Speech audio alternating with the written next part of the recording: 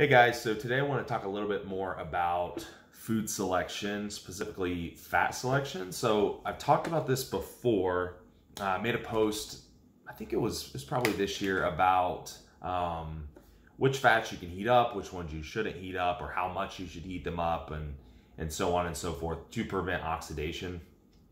So oxidation is what we do not want. We do not want the fats to oxidize and cause damage to the vessels. So we want to make sure that we're getting in not only proper fat sources, but fat sources that aren't oxidized when we're consuming them, because there are fats that are quote unquote good that do oxidize easily, so we have to be careful. Perfect example is fish oil. You know, we know omega-3s are important. However, a lot of the time people get omega-3 products that are already oxidized. They sit on a shelf or in too much heat or whatever, and they end up coming already oxidized or rancid, you know, and they're pretty much useless at that point and might honestly be doing more harm than good. So, you know, we want to make sure that we're choosing fats that aren't already pre-oxidized. So that's not only important in cooking, but it's also important in the fats that you're actually choosing and how they're stored and where you get them and so on and so forth. So, I mentioned fish oil, so I can touch on that a little bit. So you want a product that's probably not going to be exposed to a lot of light, meaning, you know, dark colored bottle, or something that's just more shelf stable in general. So like I use Morphogen's Morphomega, and this is a plug for that because it's a great product for that reason. It's actually a powdered fish oil product, and it comes in capsules that aren't see-through. The bottle is not see-through. It's shelf stable. The specific powder product that it uses, Novatech, I believe, is the actual company that produces that. Yeah, and it's shelf stable, so you don't have to worry about that. All right, so you know, fish oil is an important one for anyone that's taking omega-3 supplements. You know, make sure you're consuming that, or krill supplements, or whatever it might be. Okay, and then beyond that, another big one is your oils that have a lot of polyunsaturated fats specifically, and monounsaturated fats, or some combination of both. I'll just talk about oils in general and oils that are unsaturated. So start there. So unsaturated fats. So a big one being olive oil. All right. So one thing you'll notice about this is this olive oil is in a dark bottle. Typically when I'll add olive oil to a plan for a client, I'm going to suggest that it's going to be in a pretty dark bottle to avoid oxidation. And also, olive oil is faked a lot. So get a good brand. Don't just get the cheapest thing that you can find. Find a reputable brand that is actually going to be olive oil, that isn't going to be half, you know, half olive oil and half corn oil or canola oil or whatever they end up cutting it with. You know, so find a good product that's, you know what you're getting. Because yeah, olive oil is notorious for being tainted with other poor quality oils that are probably already oxidized sitting on the shelf, you know, so make sure you know what you're getting there. All right.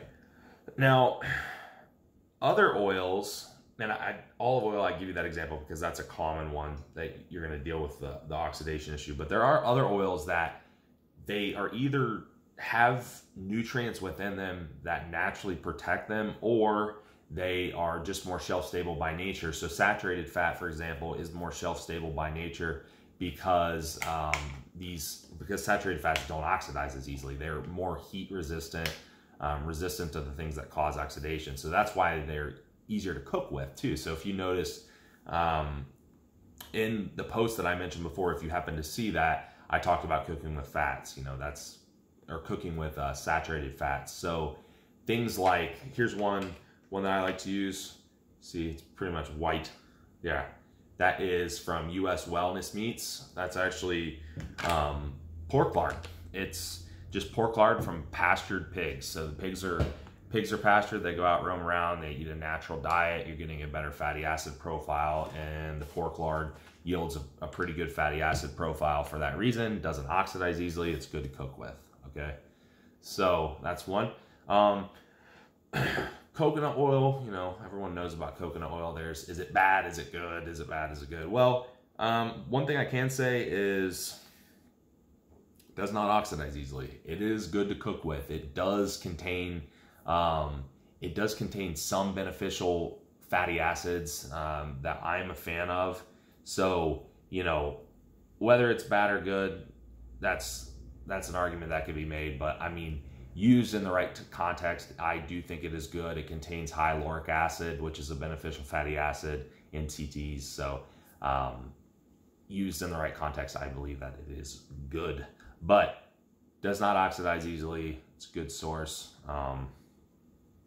I typically get one in glass bottles because, you know, I'm weird and I think that you might leach some of the BPA into the oil, you know. Whether that happens or not, I don't know. I always just get glass bottles. Another one that I like, and I'm not pulling all my fat sources out. I eat all kinds of fats. I have a lot of animal fats too, you know, so the animal fats, I'm gonna leave that stuff in my freezer and my fridge. But another one that I like, palm oil, virgin palm oil. So this is red palm oil, obviously. Yeah.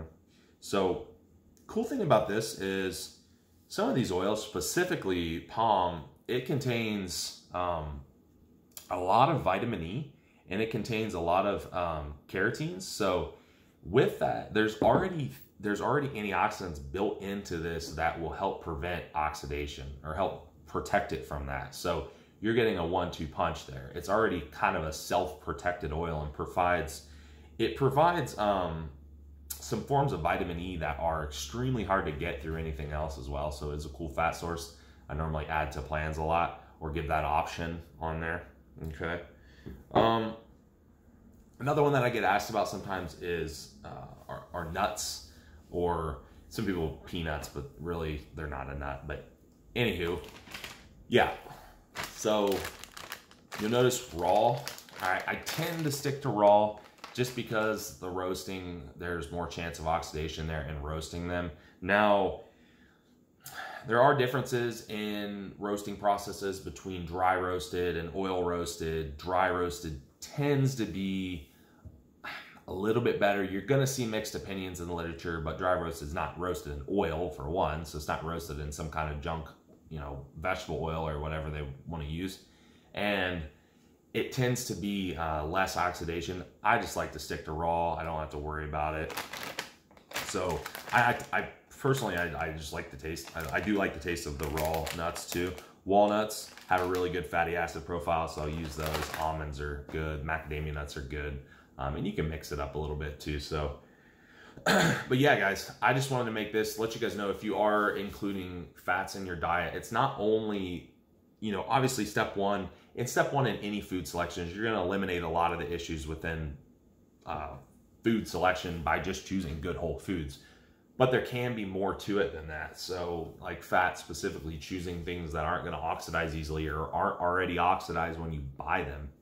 So if you guys like this video, let me know. I can talk a little bit more about food selection in other aspects, proteins maybe, or even more about fats, or even talk a little bit about carbohydrates. I mean, there's a lot of things to consider in food selection. So if you like it, let me know. Probably do some more of these.